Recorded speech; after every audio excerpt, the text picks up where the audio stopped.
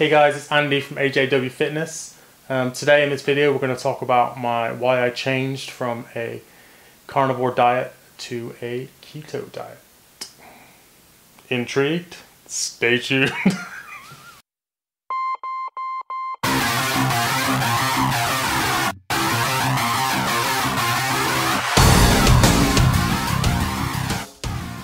So for the past 2 weeks I was doing carnivore diet.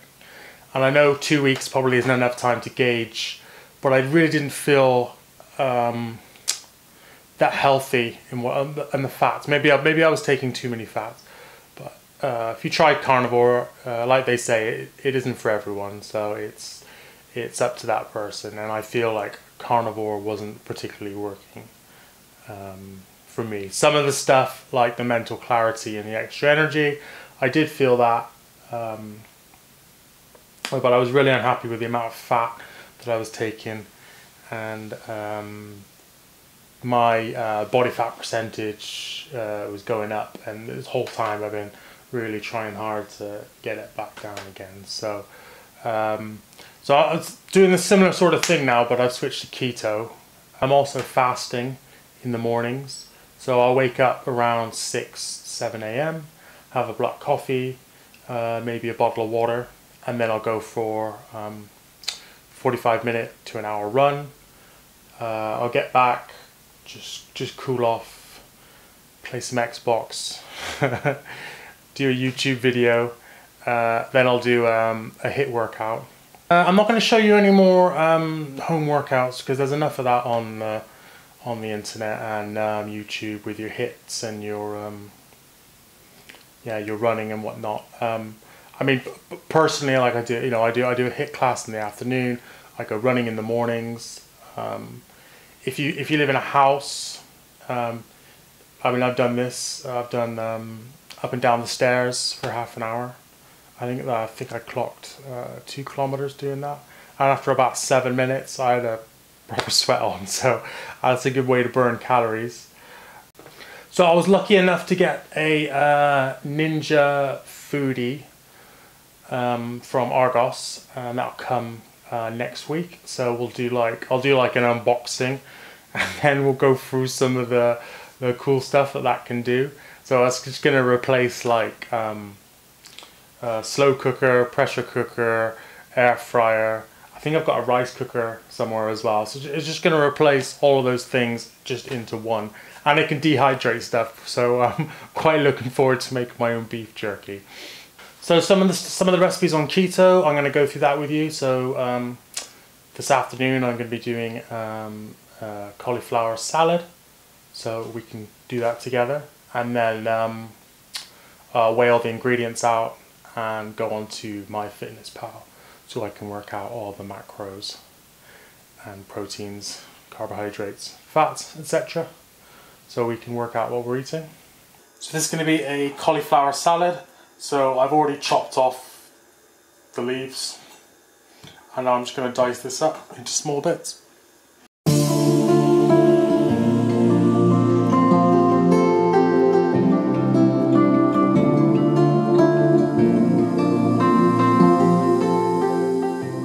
So we're also going to put some chopped onion in it,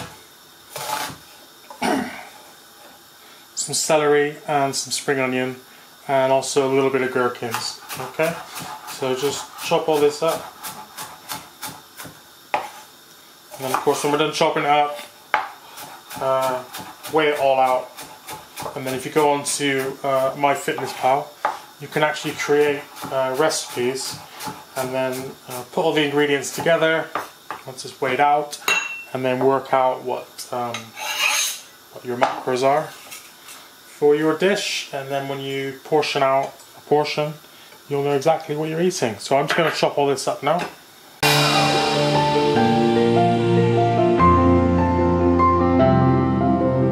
And we're just going to lightly boil off this cauliflower for 5 to 10 minutes, just so it goes a little bit soft. Alright, so put that in there.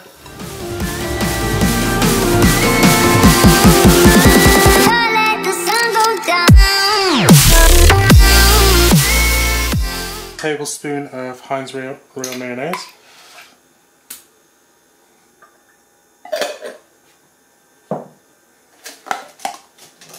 can do 2 tablespoons of Greek yogurt.